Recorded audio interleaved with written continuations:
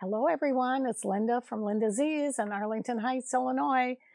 I have a little kind of a tutorial for you today on the serger, a coverhem serger. We have had many customers come to me and say, could you do another video on the coverhem part of serging? That's the part that seems to scare everybody. And quite frankly, I think it's one of the easiest parts, but no matter what serger you have, I'm doing this today on the Bernina 890 Coverstitch and a regular serger. But if you have another brand, our baby locks, some of our Jukies, some of the techniques I'm going to show you today will be very much a part of what you can do for your coverhem. I want to give you a couple of little tips, and I'm going to go fairly slow because I think this is really an important thing to have you understand how simple and easy a coverhem can be. Now, if you see the quilt behind me, I want to mention that right away before I get started. I think it is just wonderful. It might be sold by now. One of the videos, we're doing a couple of videos in a row here. We're filming them actually so that you can see, and I think we're going to send this Cantha video before this one. So we put them on sale for only our video YouTube people. We didn't take them to the store. They're only through our website. And the one that is behind me is just stunning. I had all I could do to hold on and not buy it myself. So that's what it is. It's all hand stitching if you get a chance to see it up close. I love the jacket. I guess it's on this side over here. It's got a little patch on it. This jacket, if it were to be sold, because it's a real antique one, is probably about $3,000. We will not sell that. So again, watch that video because it'll tell you a little bit about it. So let's get back to what I'm really hoping will help you today, and that's just a little bit of a tutorial about coverhem. Now, what is a coverhem? If you look at this shirt, you can see, and I don't know if you can see that real close, Nick, or not, because the colors are pretty hard, but you'll see it when I do it on the machine. It's 2 rows of straight stitching on one side, and when you turn it over to the other, it's a zigzag between them, and a little bit more of a zigzag because it has an upper and lower looper thread that gives you stretch so that it's not going to pull, especially on a stretchy fabric like this, because this is a knit fabric. I also did an embroidery design on here and put the little the threads are still on there, the little crystals, because they have glue on the back, and then you can just take this wand. It's a wonderful way to embellish an embroidery design, and it just gives you a little bit of a fun technique with it. This is one of the garments that I've done, and this happens to be one, they're real popular right now, the wide palazzo pants with the full leg, and this one has a little dart in the middle, or a little opening. So when I did this particular cover hem, you can see it's going all the way around, but I start at an edge. I don't start in the middle. Whereas the pant that I have also here is a pant that's in, the one that I just showed you with the paisley it's a woven fabric. So that's a little bit different from this one. And this actually is a pant that I did, and again, I'm hemming this. This is a knit fabric. Now, this is already closed up. You can see on the arm, like if I were doing my arm, which I did do on this one too. But the closed up means you're going to start right in the middle of the seam. You're going to go, or the middle of the hem. You're going to go around. Don't start on your seam line because it's heavier and it's a little bit harder to go through, so you want to either start before your seam line or after your seam line. And then you're going to go all the way around, and I'll show you a little technique. I've done this in other videos, and that's not what I really want to focus on today. I want to focus on step by step on how you actually do the coverhem. But there is a method for doing this. You will pull your threads to the back. I tie them, and I use fray check. Fray check is absolutely the best. Just put a couple of little dabs on it when you do the first. Then you come around and you go over the stitching line that you did the original one, go past it about an inch, and that way you're not worrying about any of the threads that you've already tied off. And then you're going to pull those threads again to the back. You're going to tie them off, and you're going to put a little dab of fray check, and I guarantee you those seams will never come out. So that's been done on both of these. It's just, again, it's a little wide lounging pant. That's kind of fun because it's a full pant, and you can kind of see it just gives it a really nice touch by putting the seam here. And again, I did something with the elastic, but I'm not going to go into all of that. So let's get started. I would like you to see exactly what I'm doing at the machine. The wonderful thing about this machine, and some of our other machines, it will do the same thing. When you turn the machine off, I'm going to do that for you. I'm going to actually turn the machine off. And Nick, I know you can see the screen here. So you're ready to do a cover hem, and you go, oh my gosh, I haven't hemmed this for a long time. I haven't done cover hems. I don't remember how. We'll just click on this little video and it'll tell you. And there's videos right in the machine that are even better. So I hope that at this point you can really start to see I'm going step by step by step, because what happens, people freeze and they think, oh my gosh, I was doing overlock seams, which are what these are, and I don't remember how to do that cover hem, and it's probably too hard and I'm not going to do it. I want you to see how easy it really is. So look what happens. I did an over edge. Now I'm going to turn the machine back on, and I want you to see what happens when the screen comes up. Of course, it says Bernina made to create, but it's really kind of fun to see what is there, so you'll know exactly how this machine is working for you. And this is true on any of the machines. Of course, you see what happened here? The last stitch that you were sewing on, or we were sewing on this machine, which happens to be a 4-thread overlock. Now I have a couple choices here to get to the cover hem. First of all, I can decide, do I want to save that? Well, I might want to save it. See the little file counter? If I hit that thread, there's a little file folder there. And if I want to save it, I'll hit the, I don't want to save this particular one, so I'm just going to X out of it. When I X out of it, 3 menus come up for overlock, for cover, and for combos. Well, as you know, today's little video is about cover hem. So I'm going to touch the cover hem. I'm in what they call a guided mode. I'm not in the expert mode because I want to show you exactly how to do this. So I'm just going to slide this up and look for the 3-thread cover stitch narrows. There's 2 of them. Now, what does that mean? For heaven's sakes, we've got an LC and a CC. And then on the one below, it says CC and RC. And if you look at them, they look alike, don't they? Well, one's moved over a little and one is in the center. So that gives you a little bit of a hint why they're different, okay? So if you, and believe me, I had to think about this myself a couple of times. LC, what does that mean? That means your left cover needle. Write that down if you can't remember it, okay? CC means your center cover needle, and I'm going to show you where those go in a minute. That's the one that I actually want to sew today.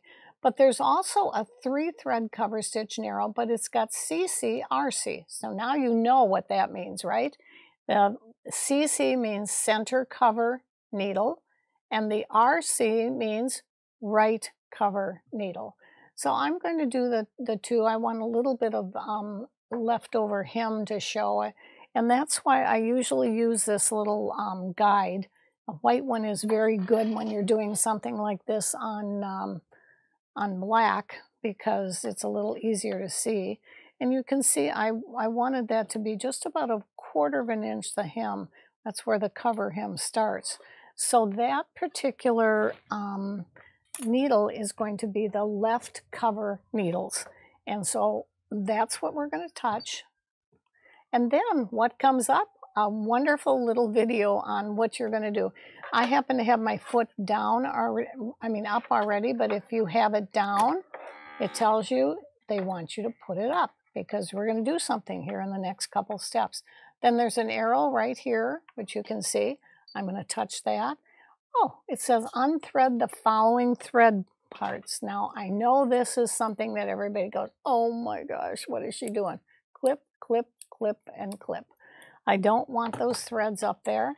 I'm going to take them off. One of the wonderful things that are really great, I'm going to take this one out because I definitely don't need it.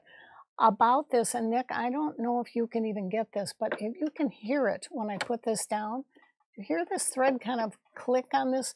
This happens to be the Mettler overlock thread or serger thread, and I love it because it fits exactly, the opening of this little hole here fits exactly on the spool of the thread. And then you don't need one of these, let's see if I've got a spool holder here. Bernina makes a wonderful little tin. And you know, sometimes you need to have these little, I have another one here, these little holders to keep the thread from moving on your spindle. Well, look at that, how nice that is. And normally on another thread, you'd have to put that in there to make it nice. But here it just fits right down nice and even. Okay, so maybe later after we're through, we'll be able to get you a picture of that shows you exactly. You can use any thread on this, but I just love this because it fits so firmly. I'm going to take this one off because remember I said we're doing 3 thread. And I do have a little tip for you for these threads. I know I don't think I brought it with me, but you know, they get caught. I have a clear plastic bin I throw all my threads in. And take that, clear tape that we have on, and it wraps around itself, and it's so nice. It just keeps the thread nice and tight. You don't have to worry about the threads rolling all around and getting tangled. So I've showed that in some of the other videos too. So now I've cut everything, and if you don't know how to unthread it, I just cut it, and watch what I'm going to do here down by the foot. I'm pulling them all out. That's why the thread, that's why they asked you to put the foot up. If the foot was down, what would happen? It would be really hard to pull through the tension. And what would happen is these threads might get caught in some of the tensions. All right, let's go back to the next arrow. And it says attach the presser foot. Well, I've already done that. It gives you a little video if you don't know how to do that. But this is a narrower foot than what we normally use. This is your regular presser foot, 011. I'm using a cover presser foot, which is what they show there, C13. If you don't know how to put it on, the little video is right there. Then it says to adjust the presser foot pressure. And see how there's a number 4 there? This is the lever right up here for the pressure foot pressure. I usually leave it at 4. When I got to this real silky fabric with the paisley that I showed you, I might reduce it a little bit. This is reducing. Now I'm going to go back down to the default, and this gives you more pressure. When you have something sliding through, sometimes you need a little less pressure. So it depends on your fabric. I'm not going to do anything. I'm going to leave it at the default. Then I'm going to go to the next arrow, and now we've got the position of the needles. See what this says? LC, CC, RC. They're the needles up in front. There's 2 needles that are in the machine right now that are in the back. But what am I going to do? Bernina has done such a wonderful job with their needles that I'm going to take it out and I'm going to put in 2 new needles because I really like to have, I don't know who's been working on these, and I want to make sure that they're done right. You see this little tool right here? This is just a fabulous thing. I always have people asking me, how do you get it in? How does it come out? Well, look at this. Can you see it with my fingers there? See that little piece in the middle? That holds this in here. And one end is a threader. It's got a little knife in it. And the other end has got a hole in it for the needle. And that's what I'm going to do. But oh my gosh, this is in the way. So look at what happened. You see what happened there? That's in the way. Okay, I just move it out of the way by pushing the needle to the left. Now I'm going to bring this up here, and I'm going, these little slots here, these little black slots are where the needles are. I'm going to just move it to the left. You can see it's nice and loose now. And by holding this piece in here, now I'm not sure if this needle has been used for a long time or not. Until I find out, I'm going to leave it in my little slot for needles there. And then I'm going to take out the other needle, which is your back.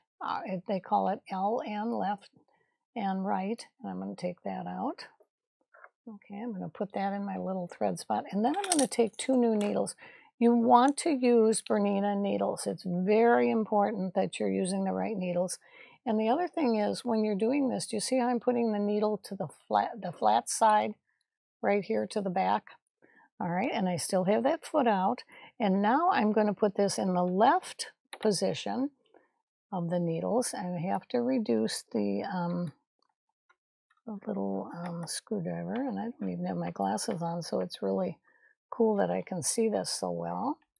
And you can feel it when it's in there nice and tight. Then I'm going to take the second needle, and these, I want to take an 80. These have got mixture of 80 and 90s, and I'm going to do a medium weight fabric, so I really don't want to do a 90 on this. And I'm going to take this and put that needle package back right away before I forget it. Again, the flat side of the needle is to the back. And watch, I can take the center needle, and see this little screwdriver is just wonderful. It goes in, it's a set screwdriver.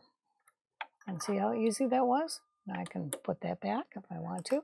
If I didn't know exactly what to do, I can press that little camera and it will tell you exactly to take your tool and put it up there, and your screwdriver, and do all the little things that we showed.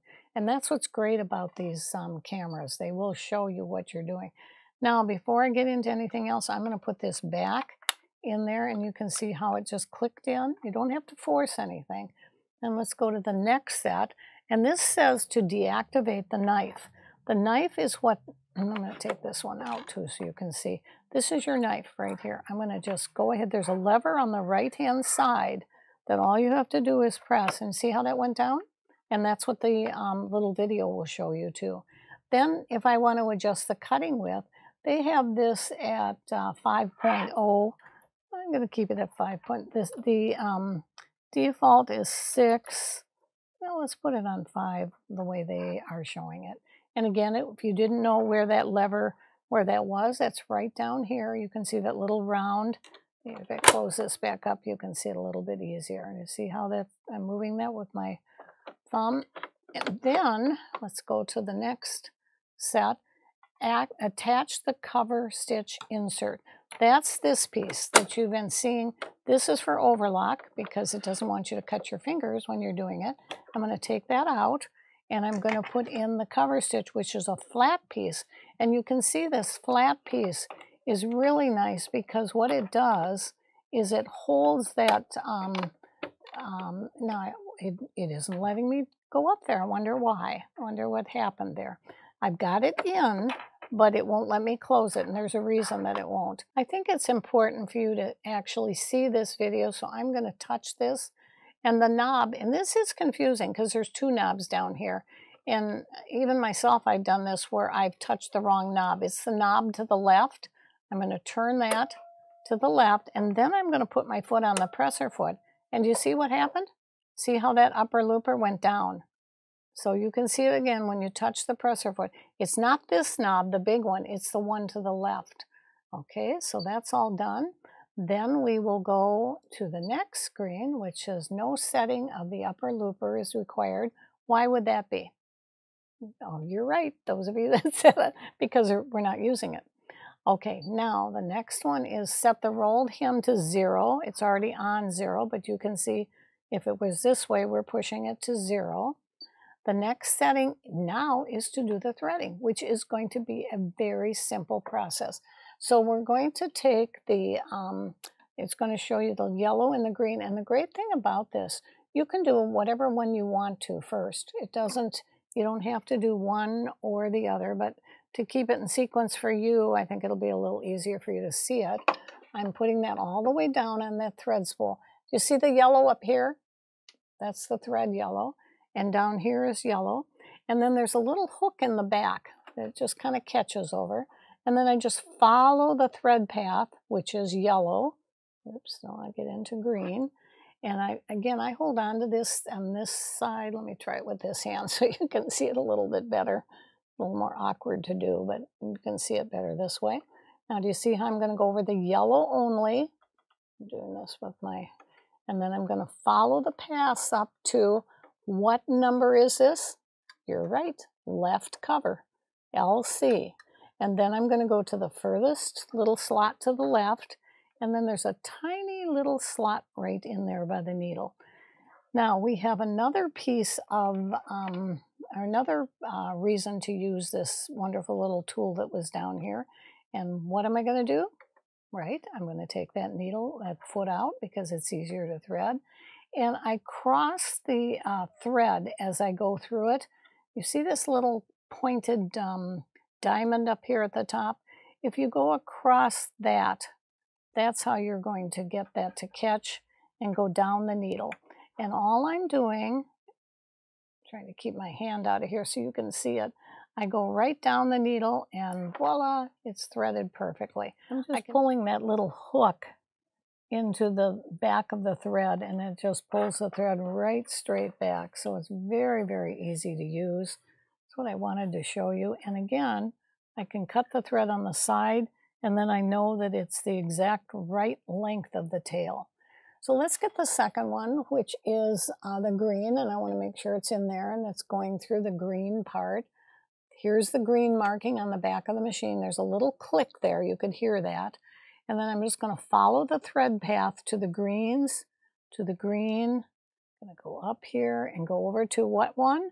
CC, which is your center cover hem. I'm just going to go to the next slot over and go ahead and touch that little, get it in there, and touch that little slot inside the thread and do the same exact thing. But take that little diamond, make it go across your needle. You're going to slide this piece down your needle thread, and you see there's that little loop right there. I don't know if you can see it with my hand in the way. Okay, good. Okay. And then I'm going to take that little hook. I could do my finger, but the hook is really nice to be able to see it there. I'm trying to do it so you guys can see it, but the little hook is just pulling it right out in the back. I'm going underneath the foot and then I'm going to cut it on the thread cutter. So now I know I have the exact right length for the needle threads. And then I can put my foot back again. Oh, we have one more thread. So that's the purple thread. And if you look at where the purple thread is, I know, but I want you to see it. It's right up in front here. See, there's 3 spools across. And I'm going to stop it right now. There's a little pause button on there because I'm going to only go this far. Seat it real good with that spool holder on the bottom.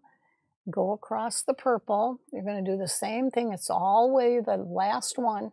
There's a little hook up at the top. You're going to follow exactly what they're doing now. And then they're going to take this thread out and give you a little bit of a longer tail. Now watch what they do when I do the pause. Okay, let's do them. See how it's coming up? So you're going to bring it up like that, and then they're going to hit the foot control, and you're going to be able to finish it. So let me show you again. I'm going to take the thread, I'm going to bring it down here and bring it up to about there. That's all I needed. I didn't need that great big extra thread piece, just to about there. And now, in order to get this, and this is the coolest thing about the whole entire thing for the machine. Can you see that? And I want to show you the rest because part of this knob is before you do anything with this thread, remember I told you there were 2 knobs there? The big one here, you're going to turn to the left. And see what happened there? It closed up the tube. So let's finish it and see what else they have to say on it. See how they're bringing it up? Now you're going to turn, you're going to press your foot. You hear how that foot control is making noise? And whoop, I didn't have to touch it. And it went right through. The thread has come right out and we are all ready to do our our cover hem sewing. And see how nice it repeats it? It goes back again. I want you to watch it one more time. See, we turned this knob over here. We brought the thread up. You're going to put it above the hole, the little purple hole. You're going to touch your foot control. You don't have to touch them at the same time. Some of our other machines, I'm going to turn that off now so you can see, but some of our other machines, you have to take that thread and hold the foot control and the thread at the same time, and it's kind of like patting your head and rubbing your stomach. You don't have to do that here. You just touch the foot control like this and then put your thread and it whips it right through. Okay, so let's go ahead and say we're ready. Now we want to turn that knob back And voila, we are ready to stitch. Everything is done and ready to go. It is in perfect shape. So let me take a piece of fabric and I'll sew a little seam for you. So I put a little piece of fabric under here. You're going to close your foot, of course, and I could do that with my knee lift lever, which I love, but I'm sitting at an odd angle here so you can see it. And then I'm just going to go ahead and sew. Now, if I go off the needle, you've seen how I do that before. You're going to have your needles up in its right position. You take this wonderful, wonderful little tool and you bring it all out, and then it pulls it literally to the back, and that way you can cut your threads off very easily. But you can see this is a really, really nice stitch. There are other methods. We have this little tool. It's called a little hooky.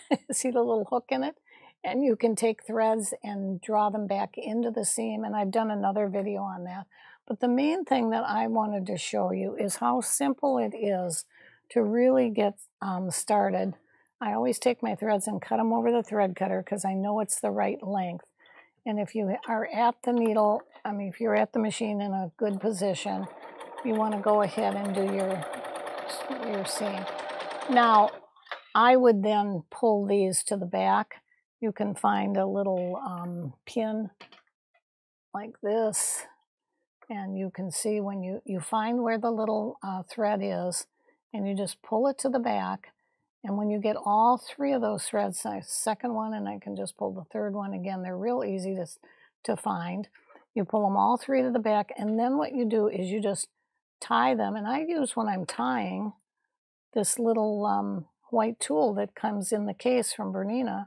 I just hook that thread out like this, bring it back, tie it off, maybe make a couple more, put a drop of fray chick on it, and you're all set and ready to go with a beautiful cover hem. So again, I think this step-by-step does, I hope it helps you. I wanted to just show you what the screen looks like and see how simple it is. Some of the tools that I use, if those of you that have this big book of serging, I know we sell this to all of our brands. It doesn't matter whether you have a Bernina or not. And I'm going to tell you, write this down on page 60 on the right-hand side is the best tip. I did put it in one of my videos. I've actually done this for years. And I'm glad they put it down the way we've always said it. And it is a tip on how to use this little tool or any tool to tie off your threads for a cover hem. Again, you want your, I like the little bigger threads when I'm doing a knit to go up and then pins. But I found something new that I just love, and it is that little, I know we've had it in other videos too, but it's that little tiny, I guess it's on this camera here, little tiny clip that really is great. Thanks so much, guys. You see my new coffee cup? Go and have a cup of coffee, enjoy the video, play it over and over, and let me know if there's any little tips that you find while you're doing it, because there's many other ways to do these things. Thanks, everyone. Have a great week.